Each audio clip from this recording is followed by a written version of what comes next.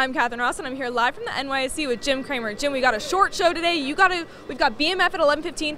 So in a minute and a half, I'm going to walk you over right there, and we're going to break down the ticker tape. Are you ready? Sure, I'm definitely ready. Let's go.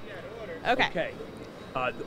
All the bank stocks are down today. JP Morgan. Didn't even let me say. Oh, I'm sorry. You got a minute starting now. Okay. Coca-Cola, this is a reaction to the fact that there's a lot of people who feel things have slowed down the economy. Same thing with McDonald's. 3M, that makes sense. It should be down because if there is a slowdown, they're definitely front line. Merck, I told you at 80 last week to buy. Nike is obviously sensitive to China.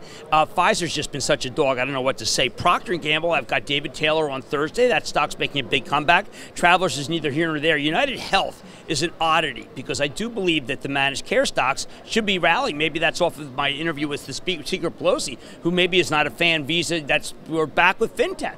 FinTech came right back. Verizon is obviously yield-oriented. Walmart is a retailer that is not considered as sensitive, say, as a Kohl's, which is down bad. There's a nice positive note about American Express. We still continue to read about Boeing and the possibility that there's the international regulators are not maybe against them. And Caterpillar, even though the industrial production number is really good, I think there's, again, the slowdown thesis. Chevron, boom. I mean, what can I say? Also, Cat, the collapse in oil prices. Remember, the curve says what's going to be out 51, 52 in 2022.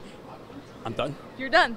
Okay. That was a minute. All right. Well, there we go. All right, guys. So in case you didn't already know, Jim is talking to House Speaker Nancy Pelosi tonight on Mad Money. And, of course, we've got our Bull Market Fantasy live show live at 11:15 a.m. And let me just say that I think the Home Depot's an overreaction on the downgrade.